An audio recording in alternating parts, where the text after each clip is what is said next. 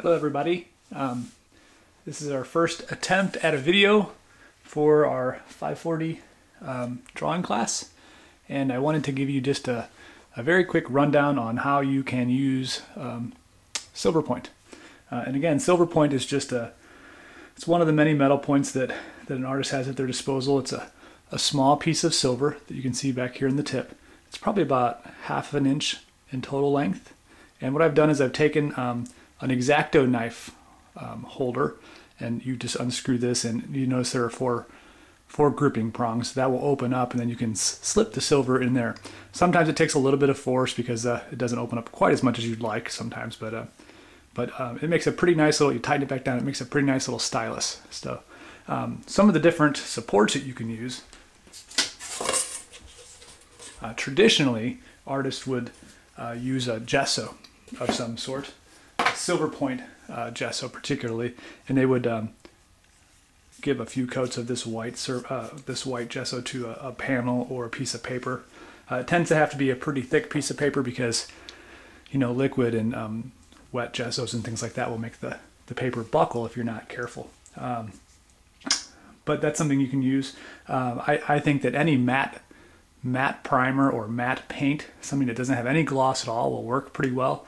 You just need the right kind of texture in order to get this silver to actually deposit on the page. And you'll notice that, like for example, this piece of paper right here is very slick, and I guess it does have a little bit of surface to make a mark, but not that much. Sometimes you can find matte boards. This is actually acid-free matte, and it's very got a little bit of a tooth to it. So it's a bit of a rough surface, and it's actually got enough tooth to cause that deposit to happen. So I don't know if you can see that very faint silver line right there. I keep going over it again and again and again, and it will eventually darken up. And I think this is actually kind of a nice alternative, especially since you're all teachers. If you're teaching this to very young children or even high school students, instead of having to go through the mess and the extra preparation of painting panels with the white gesso or even like a clear gesso, you can just buy some very rough acid-free matte foam board and use that. You can use regular matte board as well. This is just a piece of white matte board, and again the tooth is such, it's got enough tooth that it will make a mark if I actually draw on it. This has actually got a little bit better tooth than the foam core board. You can see how the line is quite a bit darker. And again, this isn't primed with any kind of gesso. It's just the natural surface of this matte board. So it's a pretty nice, easy to use alternative to having to paint boards or paper. And I can't tell you exactly what this is, but your best bet is to get some scraps. You could probably go to a framing store and get some of the leftover scraps that they have, and the scraps themselves might be big enough to use for small drawing. Or at the very least, you can use the scraps to figure out which matte surfaces work the best for the Silverpoint. So, or copper point or gold point, whichever metal point you're using. So, I will show you what I've got here though, in case you do decide to go the old-fashioned route. And this is Liquitex gesso surface prep. It works really pretty well actually. It's white. I'm not going to open it up. I don't think I need to do that, but it's white. And what you would do is you would take your support and you'd get a nice clean brush, and you would put a thin application on. Oops, let me go this way so you can see what I'm doing. A thin application going one direction across the entire support. You would let that dry, whatever it might be, an hour or 2 hours. Once it's dried to the touch, you can pick it back up and go the opposite direction. And the one warning I'll tell you, that if it's thin, and this is something that you'll have to, it's a trial by error. You'll figure out what works best just by trying it. You might even need to flip the backside over and give it a coat or two, just so that it's more of an even tug on this, and it might keep it flatter for you. So, what else can I tell you? I prefer, actually this is what I use most of the time, it's actually clear gesso. And I think the nice thing about this is that, if you wanted to work on something that looked like it was an unprimed panel, so you wanted that raw wood effect, you could use clear gesso, which would give you the right tooth for Silverpoint to stick, but it's invisible. for the most part. So, which is really, really kind of nice too. So I do that on paper because I think it's really nice to be able to see through to the paper. It doesn't look like it's a painted, primed surface, but really it's a matter of personal preference. The brilliant white of gesso is pretty nice too. And if you're really interested in this, and if this is something that you think after you do a couple, if you think this is something that you wanted to continue to do, I really strongly advise you to explore, the historical primers and even different kinds of silver. That there's a softer silver and harder silver, and the different thicknesses of the actual the little point here. You can find a lot of information on Silverpoint on the Silverpoint website that we linked on our blog. So spend some time on there. And I know the gentleman who runs that site is very friendly and a teacher at heart. And I bet he would even respond and answer to some of your comments on his site or even a personal email. So, but anyway, let me move this on to the actual demonstration portion of this presentation here. So I'm gonna go ahead and drop the camera down a little bit.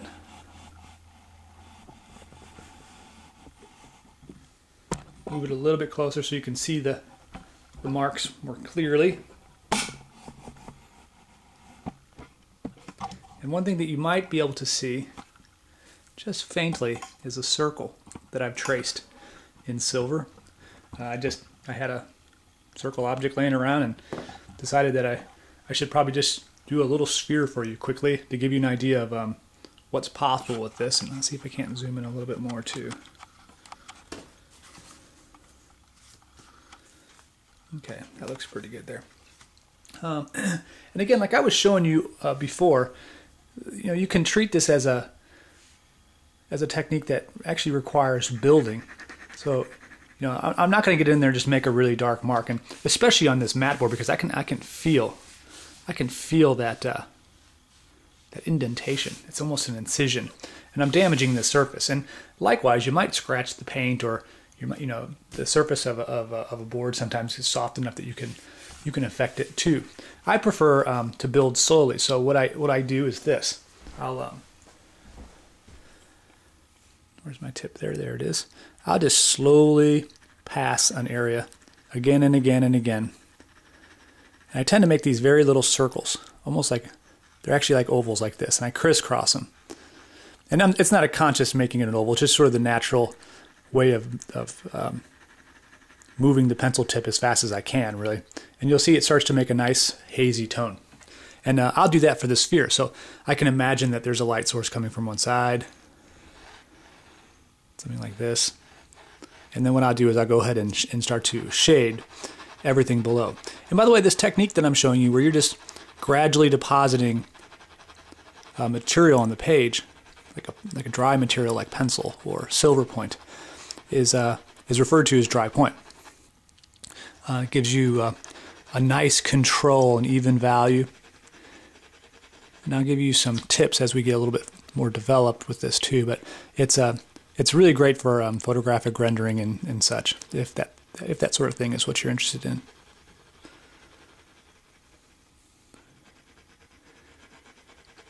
And you can see how it's slowly building up a value.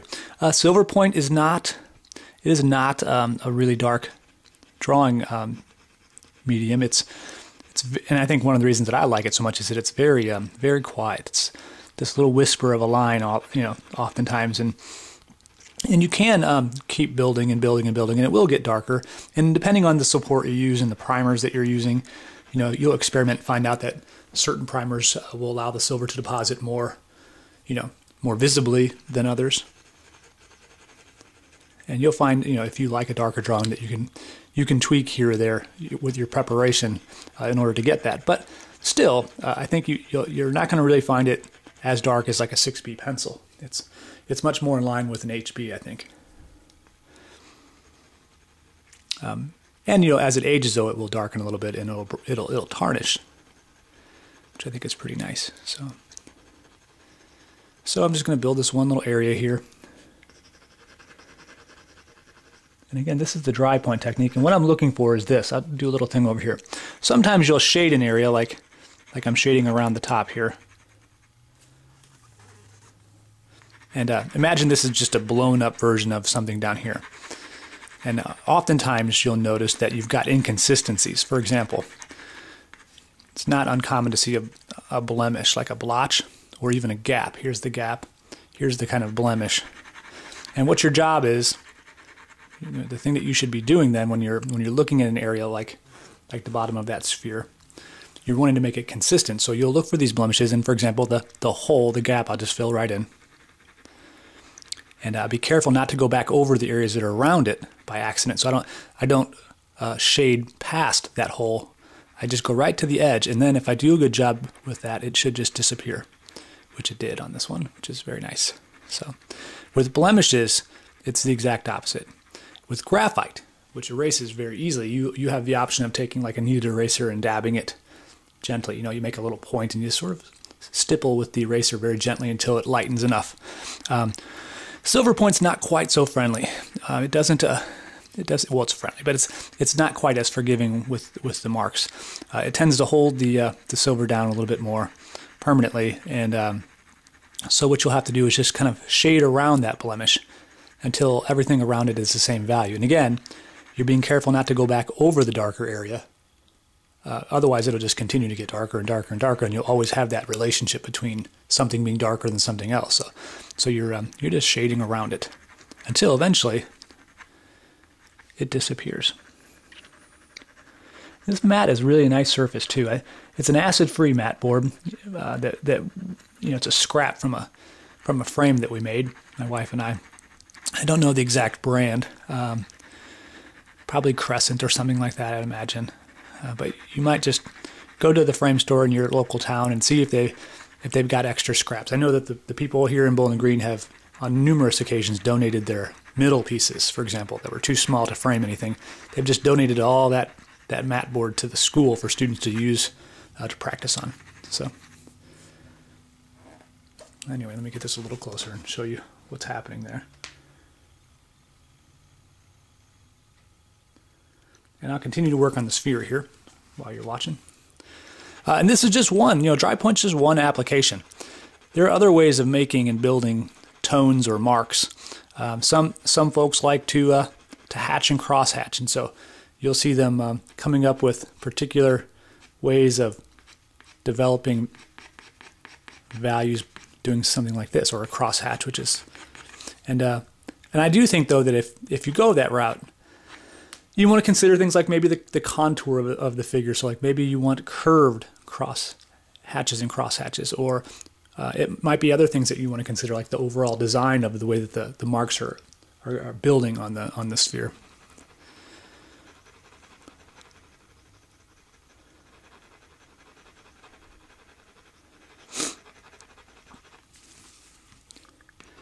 But it's a really, really beautiful technique. I do love Silverpoint. I think it's got a very nice soft feel to it.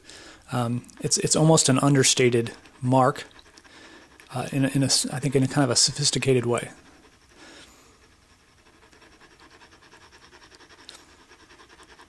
And I like the idea that it changes over time, that it will eventually, maybe in a year or two, or maybe 10 years or longer, it will start to warm up and turn more brown. It'll go from like a cool silvery feel to something that's much more earthy and like rust almost, or I should say tarnish. It's just like the tarnish on your silverware,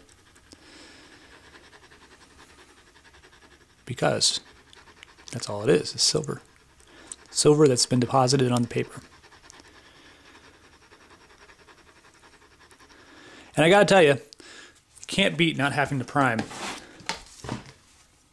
panels or paper, because when you do prime, for example, I know the Liquitex white gesso that I just showed you guys earlier, you put the first couple coats on, and there's like an hour waiting between each of those coats, and then usually you're supposed to wait like a whole 24 hours before you do anything on the surface, so that the paint has time to cure before you're pushing anything around on it. You don't want it to scrape up or anything like that.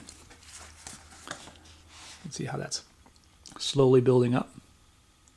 Let me see if I can get a different angle on the camera that will give you a little bit more of less of a glare.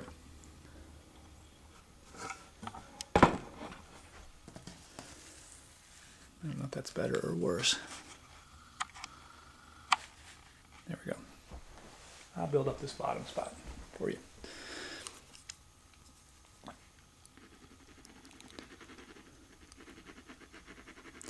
With the dry point technique, you know, again, I kind of keep an eye out, and that's a pretty sharp little tip on here. I guess I should probably mention that too right now. When you get your silver, you cut it with the wire cutters, stick it in your stylus, whether it's a wooden dowel rod or your X-Acto knife holder. But once you get that tip ready to go, you'll need to take a little piece of sandpaper and just kind of soften it up, round it out a little bit so that it doesn't poke your skin like a needle would. If you don't have any sandpaper handy, you just walk outside to the sidewalk and just, you know, a couple of drags on the cement will probably help soften that down a little bit so it's not sharp, because you don't want a sharp point. You can have a finer point, but you don't want it so sharp that it will pierce the paper or get snagged, or what you definitely don't want is for it to damage anything. So, and you don't want to poke yourself with it.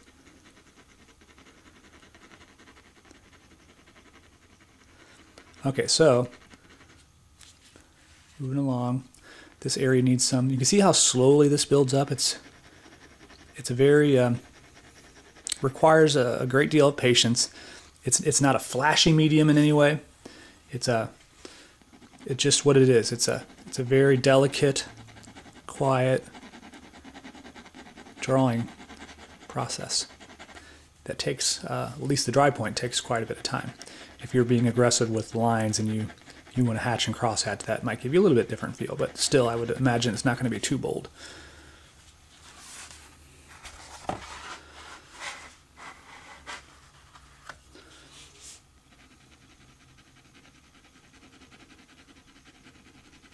And I recommend when you do the dry point technique that what you consider is this: build your values slowly.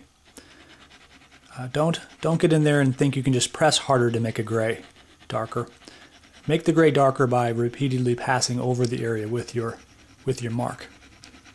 In fact, I try sometimes to see how light of a line I can make, and I'll just sit there and pass over and over and over until eventually I see something depositing. I'm not pressing at all. As a matter of fact, it's just the weight of the Silverpoint tool. You can see it's starting to slowly bring a little bit of a tone there. I would never press harder than that unless I was absolutely certain.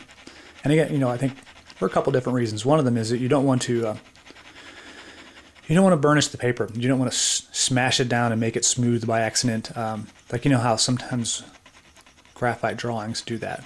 I guess an overambitious student, you might have seen this before, they'll just smash it all down on the paper, and then you end up with this very glossy black surface that doesn't quite sort of connect to the rest of the drawing. It seems like it's just sort of out there on its own. I think it's nice when the whole drawing is sort of it has a similar application, a similar kind of character with the way that the values are built, where you don't have areas that are just, like, again, mashed down and smooth. So with that in mind, build your values slowly, and try not to press too hard. Try not to dent the paper. Try not to try not to make a mark that's so dark that that you wouldn't be able to deal with it, like by surrounding it with similar values or anything like that. I will show you real fast too. You can erase a little bit with Silverpoint. Not a whole lot, but a little bit. That little mark we put, where did we go here? That little mark we put over here. I test my eraser out first on some scrap before I ever use it, because you guys know, you just never know when you're going to get like some gunk from the eraser on your drawing, and it's like falling out of the frying pan into the fire. But you can erase a little bit with this. It's not really that forgiving, but different surfaces will, and actually this surface erases very well, this matte surface. It's not too bad. So let me move it over this way, give you an idea of what I'm talking about. It doesn't erase nearly as well when I when I draw with this on panel, and when it's also gessoed. So the mat board seems much more forgiving than that. Okay, back to the sphere.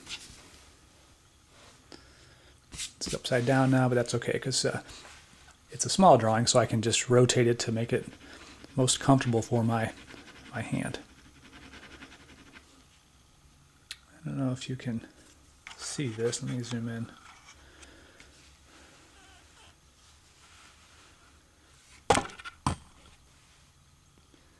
That's too far. I'm out of focus. I have to come back out. Anyway, what I was going to try and show you is that there are these little bitty holes. It's kind of the pore of the paper and just the way that I've drug my silver tool across it, but sometimes I can get in there and just put a dot or two to kind of fill it in. And not filling it in to be just to fill it in, but if I feel like there's a kind of visual hole, like just a gap, like a blank bald spot, I can just get in there and kind of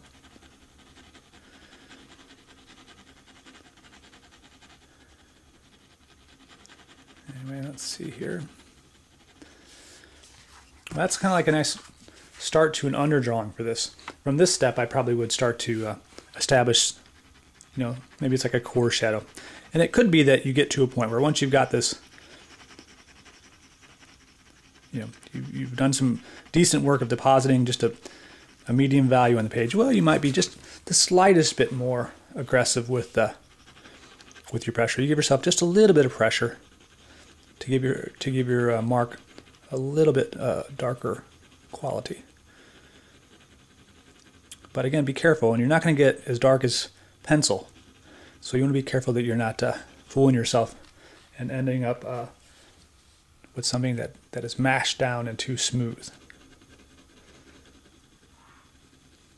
I'll show you one more thing too that you can do. Again, it all depends on the support that you use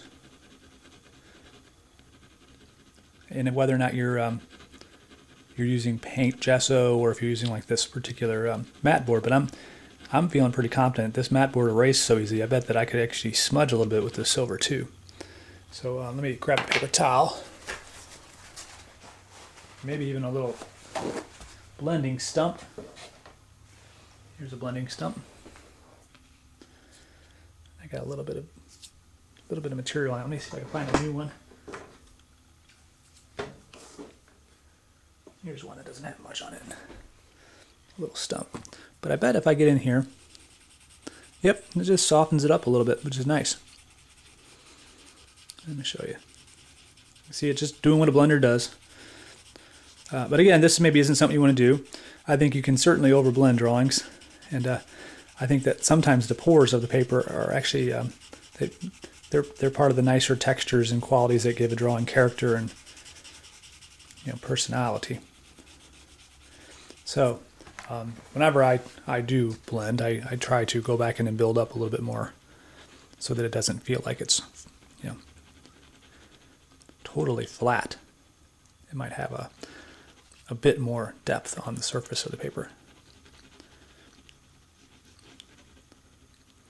Between the high points of the paper and the low points, meaning when you're blending, you're smushing things into the pores. You're blending it into the pores and you're taking it off the high points. But I think sometimes it's nice to have things on the high points and then have a little bit of a difference in the pores, the low points.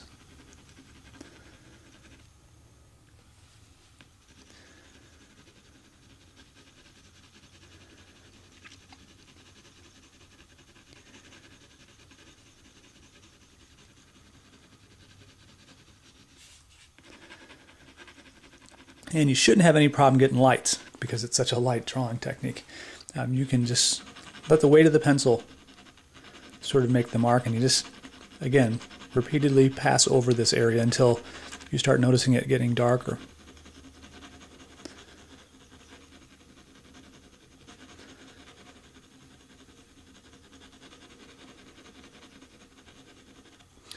By the way, thank you, Paul, for reminding me about the foam core board last class. I had forgotten that you guys had discovered that you don't need primer on every drawing surface. So that got me to thinking maybe I should try the mat board that I have here too, and sure enough, the mat board worked even better than the foam core board that you guys discovered the last time you were in my class. Let's zoom out a little bit, see the whole sphere, see how it's building up.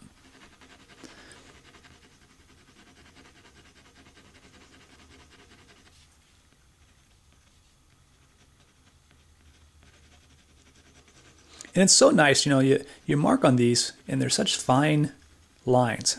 It's such a soft, fine line that it's like they almost melt together. They fuse together in this dry point technique in such a way that you can't see a line at all anymore, and they just become a sort of continuous tone, or I shouldn't say tone, but value anyway. Tone when you're using color, I guess.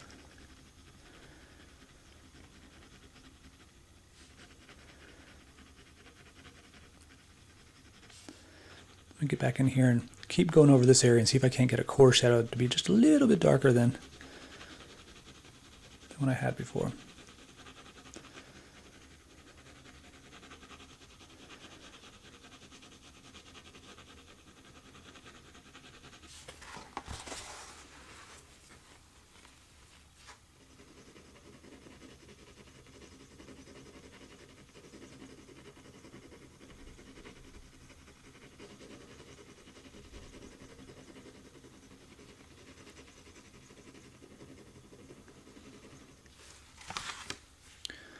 Something else that I can do too, because I don't know how true the image on this camera is going to be. It seems like it's a little bit blown out in my viewfinder. I can try and scan this image or photograph it and upload it so that you can get a sense of the contrast. But I will give you a little bit of a warning though about scanning Silverpoint drawings.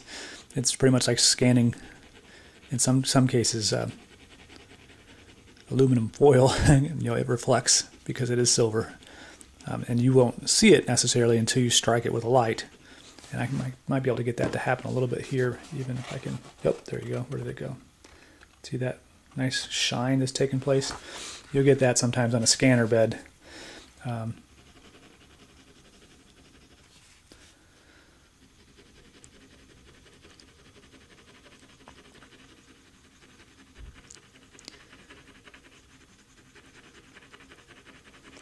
Something else too, there is an advantage to working with paint though. I actually have a Silverpoint drawing over here I'm going to pull out and show you. The brush marks that are caused by gessoing the paper or the board with your big heavy brush can sometimes be really beautiful. Now I've got a start of a drawing here, it's not finished, and it's working in a method that's a little bit blurry. I've been doing these out of focus drawings. But you can see how you start seeing some of this. There are these textures and things that are involved in here, and sometimes you'll see the brush mark even. And I do think that can be kind of nice. Look at how dark that is. Let me pan back and show you the whole thing. I'll put her straight up and down too, so you have a better idea what she looks like. So, but anyway, not finished and very much blurry. So, matter of fact, I'll tell you one of the reasons I actually kind of gave up on her a little bit was you might have saw that little shine right there. I had started overworking the dark areas, and I don't lie. That's exactly what I was talking about with graphite drawings. That I try and convince students not to do so much if they can avoid it. If it happens, you know, at least maybe it can be in a way that seems like it's really planned and consistent, like that it gradually happens, you know. But you can see in mine, like there are areas where it's not shiny and other areas where it is shiny, and it's just a little, I don't know, haphazard. So.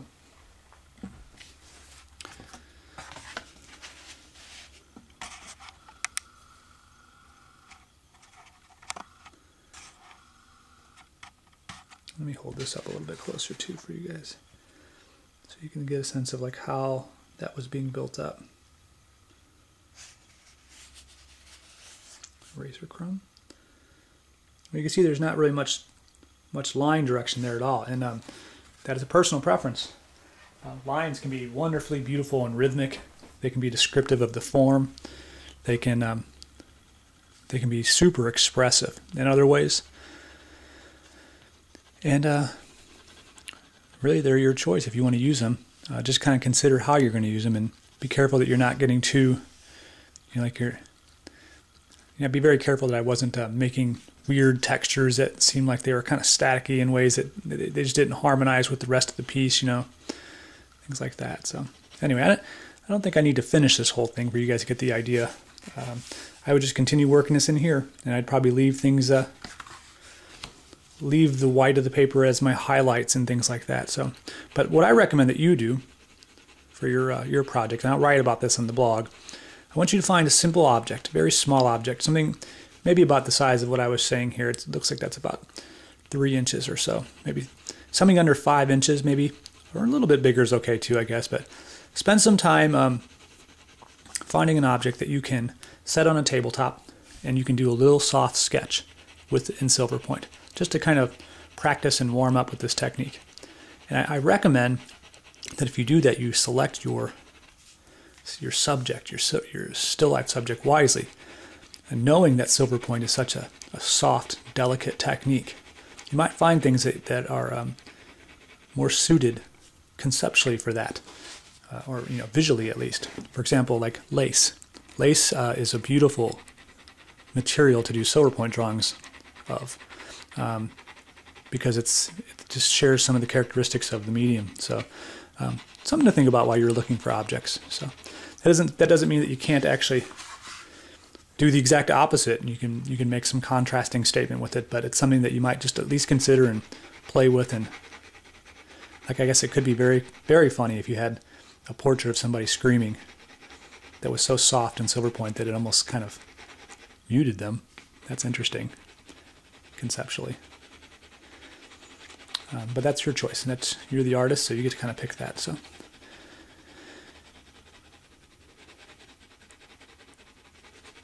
And it's a sort of practice thing too, just to, oops, sorry about that, just to get used to what the Silverpoint can do before you maybe do something just a little bit bigger and a little bit more involved compositionally and conceptually. But the nice thing about this technique too is, again, it's so easy for students to use, and I think it's, I think that it's got a lot of things that are interesting about it. It's so old, it goes back a long, long time ago. It's metal point's been used since the Renaissance and before. I know that a lot of artists would use Silverpoint as their preliminary drawing for painting. It would actually be underneath the painting. It would be on the panel or the canvas that they were working on. And it's been very effective as an underdrawing tool. But the history is interesting, and that's something that students, I think, would be really interested in hearing about. And not only that, but just the idea that it's silver and it's an object and a material that they're so familiar with. They've seen silver jewelry and silver earrings and things like that. But to just say, hey, you don't have to draw with a graphite pencil. You can draw with a little scrap of silver in it. And then they start wondering about, why does it happen? Like, why is it deposited on the page? And it just seems like it's a doorway to a lot of other conversations. And it's not graphite, so it doesn't smudge and as nearly as well, and it doesn't get as dark. So it's a good material and a good medium to help students learn a little bit of skill and control and discipline, how to not overdo things, how to not take it too far. I think you might find that helpful for yourselves too. So anyway, there's a little bit of a sphere. Needs some softer transition values in here, but not finished. Maybe I'll try and finish it and scan it for you guys so you can see where it goes when it's done. But hopefully this is very helpful, and my next task is to see if I can successfully upload this to YouTube so that you can actually watch it. So I'll talk to you soon. Thank you.